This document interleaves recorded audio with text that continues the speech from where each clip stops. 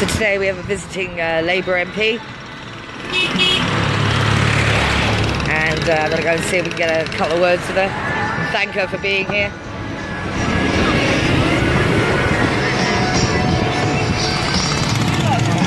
I'm only live streaming. I know, you can't go through, you have to stand that Why? way. I've stood behind there a million times.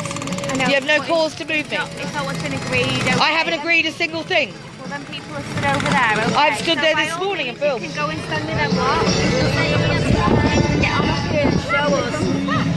Oh, there we go.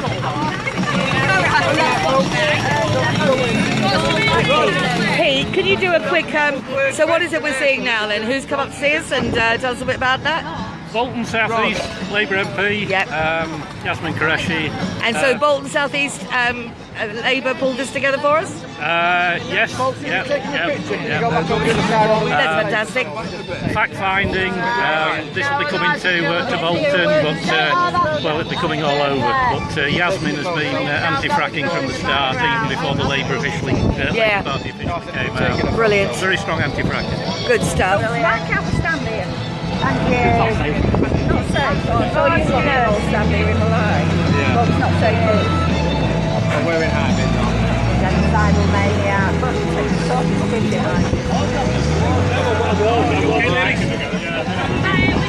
Thank you. We're done, thank you very much.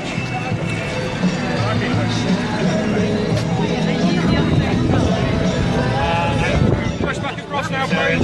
Yeah. Hi, Yasmin. You alright? I'm fine. Good. Hi, Yasmin. Hi. I'm one of the Nanas. Nice to meet you. Thank you very much for coming today. And can I ask, what's the level of support from Labour? Because we got a lot of support in the run-up to the election, which was brilliant. And can we sort of work out, could we get a Labour contingent sort of regularly here? Yeah. Well, as you know, Jeremy Corbyn said that Labour would be opposing fracking, and even beforehand, Labour opposed fracking until you can be sure that it's safe to do so.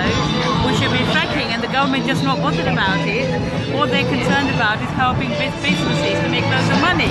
Yeah. And yet, we can understand the fact that we all need energy, but there are so many other ways. We've got the solar, we've got wind, we've got water, we've got all sorts of renewable energy that we can be actually spending money on and renewing, which will be good for the country and also create loads of jobs and everything as well. Yeah, so exactly. it makes sense, right, to invest in renewables as opposed to destroying our beautiful country. And we know Labour said that if they were in power, they would seek to ban it, which is brilliant. So, but in the position that we ended up in, where they're in opposition, how much work can they achieve for us in Westminster?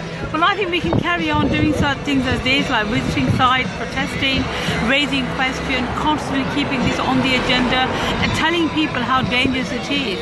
And I think it's really sad that the people of this area didn't vote out a Tory government, a Tory MP, in light of the fact that they are going to be directly affected.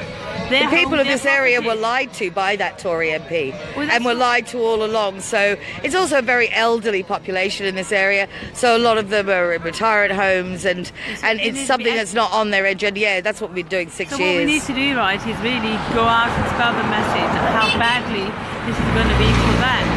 And that is going to affect their homes, it's going to affect their life, it's going to affect their families as well.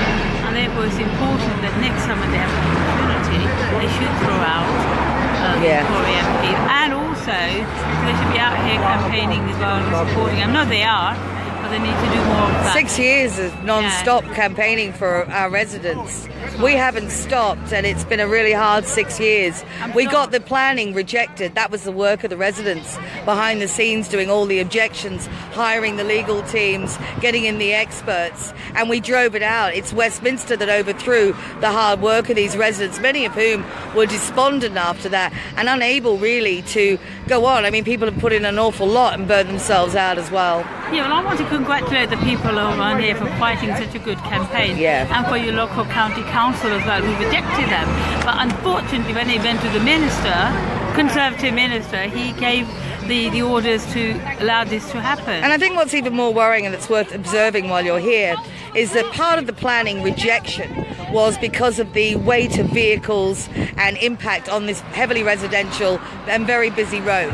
And what happened when they overturned it is they didn't fix the things that were wrong with planning. So all those things that are wrong are currently tearing these roads apart. If you look at the road markings in front of you, and these were fresh in January, and that's the weight of vehicles we're already enduring now that the site's up. So we consider this a matter of absolute urgency now. As I say, 6 years we've all kept it at bay, and every year they promised they'd be in full production. But now it's really urgent, and we really need the most support we can get, but also for our message to reach Westminster, because, you know, that's where it needs to go. So perhaps if you could try and push Jeremy to raise the subject for us. Yes, I will be contacting Jeremy's office and speaking to Jeremy and asking him to deal with this issue, and I'm going to ask the Labour Party to kind of go back on it and actually still start raising the issue, because as far as I'm concerned, it's not finished. This battle isn't finished. It's not done and dusted. There's lots we can do still to campaign against it, and I think it's a case of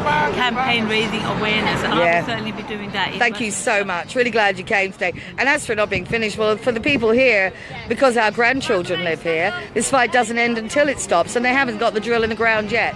Yeah. So we're actually really hopeful. But thank you very much for your help. So, and it's Bolton East, isn't it? South East. Sorry, Bolton South East, yes. Yasmin Qureshi, thank you very much.